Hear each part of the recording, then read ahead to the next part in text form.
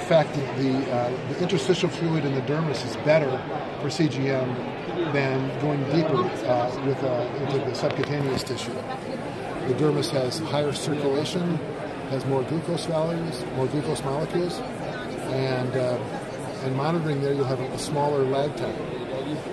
So it's actually better for it. We also have a large number of needles, so it's not just one, and they all will make contact with the interstitial fluid. If one of them happens to hit a piece of scar tissue or a hair follicle or something, then the other needles will be able to still sense the glucose. The watch is attached with magnets to the sensor, and there's a silicon, very gentle adhesive that is used to hold the sensor against the skin. For holding it on the skin, you have the gentle adhesive, you have the needles which are penetrating, and then you have the watch strap itself, which holds it in place. So there's three elements that help the sensor to stay in place.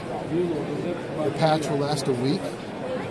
After that week, you take it off and you throw it away, and you put another one on. You can